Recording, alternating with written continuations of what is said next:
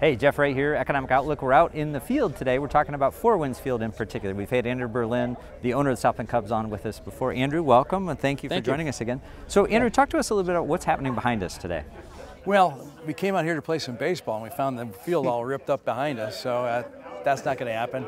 No, we had a groundbreaking ceremony to celebrate the building of Four Winds Field 3.0. This is the third iteration of Four Winds Field that we're working on, and it's going to be magnificent. Andrew, we were in the studio in the spring. We talked a little bit about what was happening out here. Just give us just a reminder of what's happening over the. So baseball season just ended a few days ago, right. And Ernest at work here, talk to us a little about what's going to happen over the winter months, why people aren't visiting the baseball park. Yeah, so obviously we've begun construction. You can see it behind us. The field surface itself has a lifespan of about 7 years. So it's a little bit over 7 years right now. So the first thing we want to do is to scrape up the grass, replace all the turf, do all the drainage, and then plant that grass and be ready for next season.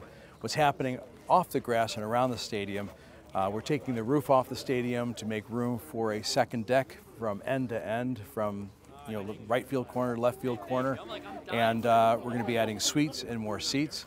We're adding kitchens so we can have a greater variety of food for the fans. It's going to be an amazing experience for the kids. We're putting a lazy river in, we're putting more splash pads in, we're putting a waterfall in. Kids will have a wonderful time if they're not watching baseball. But even more importantly, this is going to be a jewel for the fans of baseball and for the fans of the city of South Bend, because folks come to the ballpark not always to watch baseball. They come to visit with family and friends, and they're going to have an opportunity to do that in grand style going forward. Andrew, thank you for sharing your vision. This is really exciting, and thanks for making this happen. You mentioned in your remarks today that projects like this don't happen without a team effort. Talk about the team that came together to make this project move forward. Yeah, this is extraordinary. I mean, people talk about team efforts all the time, and so after a while, the statement sounds almost kind of trite or ordinary. Here, it was absolutely the case. State government, the city government, as the owner of the South Bend team, minor league baseball, major league baseball, legislatures, around the state, everybody supported this project. There really was not a single person that I can even think of that didn't want to see us succeed here. But over years, we've built such goodwill with the community. We've returned terrific economic impacts to the city of South Bend. It's been an engine of growth in downtown South Bend, and it's been authentic.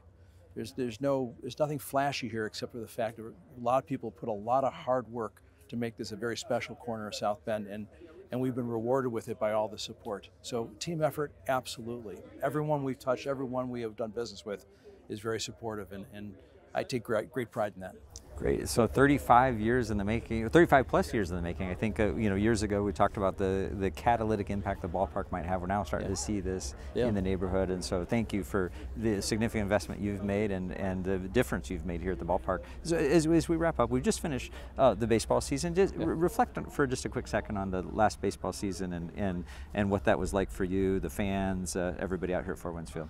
Well, it was very supportive. We had another record year. The fan experience, the weather was cooperative.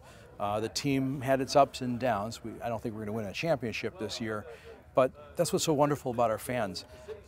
If you had a business that was dependent upon just wins instead of losses, your business would be up and down, and it wouldn't be a very good business. But if you can create an experience in coming to the ballpark, very much like what Wrigley has done over the years. I mean, the Cubs won in 2016, hadn't won since 1908 at that point, but the fan experience is so great at Wrigley. We tried to replicate some of that here so that people would come out for the stadium, not just for the baseball. Great. It's one of my favorite places to visit in the summer. Thank you for making a great experience. Yeah. He's Andrew Berlin. He's the owner of the South Bend Cubs. Andrew, thanks for including us in your ceremony today. It's a pleasure. Thank you so much.